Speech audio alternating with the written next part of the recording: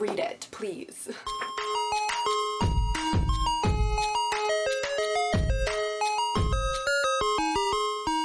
Hello everybody, it's your girl Jay, and today I am here with a new series on my channel which I am calling the Roygbiv series. I have no idea if anybody has ever done this. I honestly did not look it up, but if they have, please let me know so that I can give them credit down below. I am currently teaching preschool, and their interest the past couple of weeks has been learning the colors of the rainbow and anything to do with colors, which made me think maybe I can incorporate that into my channel. So I've decided that I'm going to do this series, the Roygbiv series, and I'm just going to recommend you guys books based off of the colors of the rainbow. So the first color of the rainbow is red, so today we are doing all red books. I have 6 books to recommend you guys for this video, so without further ado, let us get started.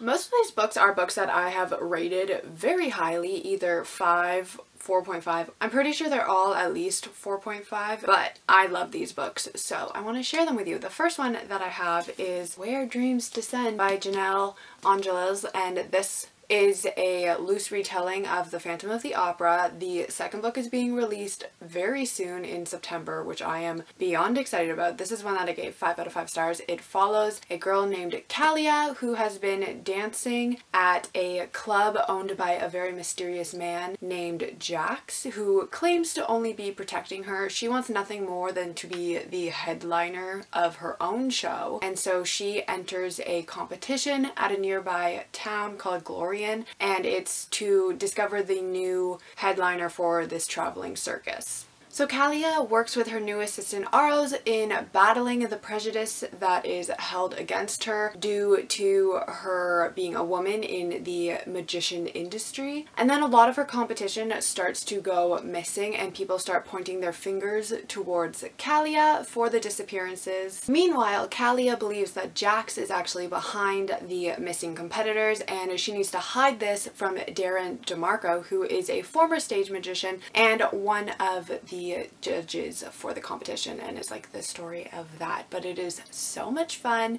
I love this cast of characters. The whole atmosphere of this book is just so whimsical, and the setting of Hellfire House and the city of Glorian is just so mysterious, and I honestly did not think that I was going to like this book as much as I did, but I was instantly drawn into this world and this whole story, and I highly recommend you guys check it out if you haven't already. And also, like I said, the second book is coming out in September very soon, so it's the perfect time to read it and then pick up the sequel. Next up is another one that I gave 5 out of 5 stars, but I have not heard anybody on BookTube talk about it except me, but I'm obsessed with this book. It's called Temper by Lane Fargo. This follows a struggling actress named Kira who decides to audition for a theater company in Chicago run by a woman named Joanna, as well as Malcolm Mercer. Malcolm Mercer is a very famous director who is known for his problematic ways of dealing with his actors and actresses. Malcolm is always the lead actor in all of the plays that he directs, and when Kira is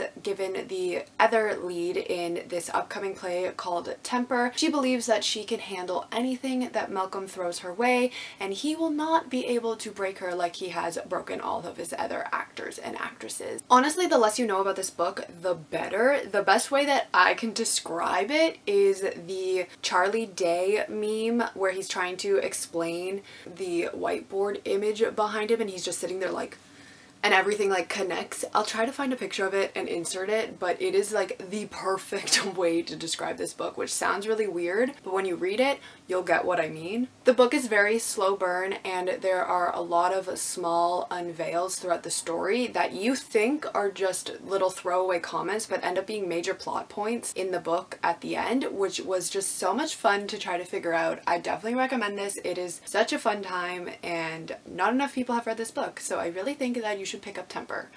read it, please. Next up is Crown of Feathers by Nikki Palpetro. This should come to no surprise to any of you if you've been on this channel for a while. You all know I really love this book. This is another one I gave 5 out of 5 stars. It follows two sisters, Veronica and Val, who have always just depended on each other. Veronica has wanted nothing more than to join the Phoenix Riders, but Val is determined to just stick together and not go anywhere near these riders. So when Val ends up betraying Veronica in a very big way, she goes off on her own in search of these riders. So when Veronica discovers that the riders only accept males into their ranks, she decides that she is going to disguise herself as a male. She becomes close with Tristan, who is the son of the commander, and things are going very well for her until her sister shows up and reveals her true identity, and things get a little bit complicated from there. This is another book that I did not expect to like as much as I did, but I was so sucked into this world and these characters. This is a multiple point of view book. We get 3 points of view: Tristan, Veronica, and a person named Sev. All of the stories end up being interwoven, intersecting at some point, which was really interesting. This is one of those books where I fell in love with both of the main characters. Veronica was just so much fun to watch grow and become more confident as the story progressed. Tristan was my sweet angel cinnamon roll. I loved him. He was just so precious. There's also phoenixes in this book, which, hello, I love that. I thought that the bonds between the phoenix and the riders were really interesting, and I'm definitely intrigued to pick up the second book, which is literally sitting right in front of me right now because I've been meaning to read it. And I'm pretty sure the third book is either coming out very, very soon or it's already been released, so I really need to get on it, but it's so intimidating because it is such a chonker of a book. Besides the point, read The Crown of Feathers and Heart of Flames, and then the third book, which I think is called Wings of Shadows, something like that. Read it. Let me know how the other two are and tell me that I need to read it in the comments because I really gotta get my butt into gear, you know? Next up, another 5-star read from me. It is The Arrangement by Robin Harding. This follows Natalie, who is a young, struggling student who wants to become an artist. She decides that she is going to become a sugar baby in order to make a little bit of money. So when Nat enters an agreement with a older man named Gabe, she instantly falls in love with him and decides that they are going to be together forever. The only problem is that Gabe has another family who he wants to keep very separate from Natalie. So she decides that she's going to infiltrate his life and become best friends with his daughter. Nat begins drinking very heavily and she starts to spiral out of control, but she is determined to ruin Gabe's reputation. Gabe is not having any of it, but then a body is discovered outside of Gabe's apartment and things get a little bit complicated. I actually listened to this on audiobook, and being able to hear Nat's emotions and what she was going through definitely bumped up my rating. So I'm not 100% sure if I would have given it a 5 out of 5 stars if I hadn't listened to it on audiobook, so take that as you will. The chapters are really short, and right from the prologue I was instantly hooked into it. Each chapter has a title that kind of draws you into what's going to be happening in that chapter, which was really intriguing because some of them you're like, what the fuck does that mean? Nat was an absolute train wreck, but it was one of those train wrecks where you can't stop watching because you want to know what's going to happen next. Gabe was a terrible manipulative man and I really hated him, but it was really intriguing to see the blurring lines of the relationship, and you could never really tell if Gabe was actually falling in love with Natalie or not, or if he was just manipulating her. It was just really fun. I definitely recommend it if you're into domestic thrillers. It's a good one. Next up, I have a 4.5 out of 5 stars, but it could have been a 5. I just don't really remember why I didn't give it a 5 out of 5 stars, but it is Behind Closed Doors by B.A. Paris. It doesn't look like it's red, but it is very red, so I'm counting it. But this follows Grace and Jack, who seem to have the perfect marriage. Jack is a very charming man who works as a lawyer to defend battered women, and then Grace seems to be the ideal perfect wife, but looks can be very deceiving. And when the people that you love are in danger, you will stop at nothing in order to protect them, and it's the story of that. I was so invested in the story right from the first chapter. I was so intrigued by these characters and the plot, and I just needed to know what was going to happen next, and I ended up reading this book in one sitting because that's how addictive it was. We get alternating timelines from the past and the present, and it really gives you an insight of how Grace ended up in the predicament that she was. The final line of this book is probably the best part of the story, so I'm just saying you guys need to read it just so you can know what the last line is, because damn, what an ending.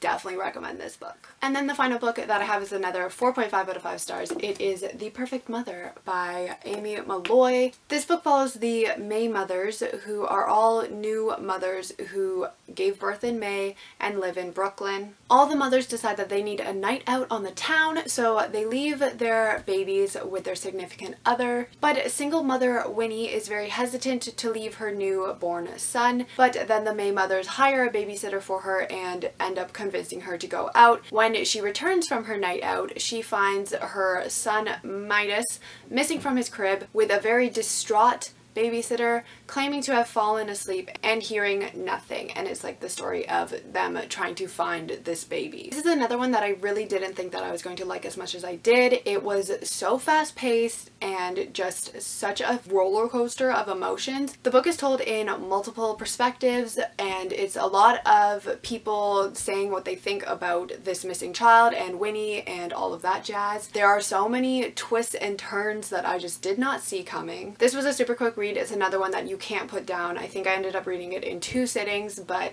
it's an overall thrill ride, so I definitely recommend checking this one out as well. Also, it doesn't look very red, but I'm counting it because the spine is red and the back is kind of red, so we're doing it for the red Roygbiv series, okay? Alright everybody, so that was my red video for my Roygbiv series. Please let me know if somebody else has already done this type of video so that I can give them credit down below, because like I said, I honestly did not do my research for this. Please let me know so I can credit people who need to be credited. Let me know down below if you have read any of these books and what you thought of them. Also, leave some recommendations down below for some orange books that I need to check out, because while trying to make a list of the books that I can include in this series, I realized that I have not read like any orange books that I actually enjoyed. So please give me some recommendations so I can make the second part of this series. Awesome. I will see you all in my next video. Goodbye.